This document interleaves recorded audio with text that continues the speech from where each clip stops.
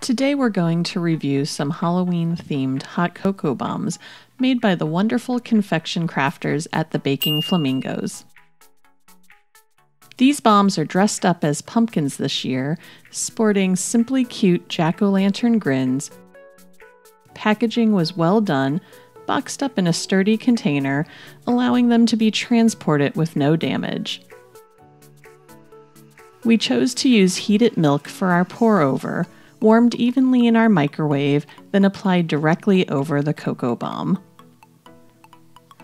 These bombs had a balanced flavor, the pumpkin spice wasn't overpowering, and the chocolate had hints of caramel. It was deliciously smooth. We really enjoyed these cocoa bombs and think you would too. Don't hesitate to give them a try.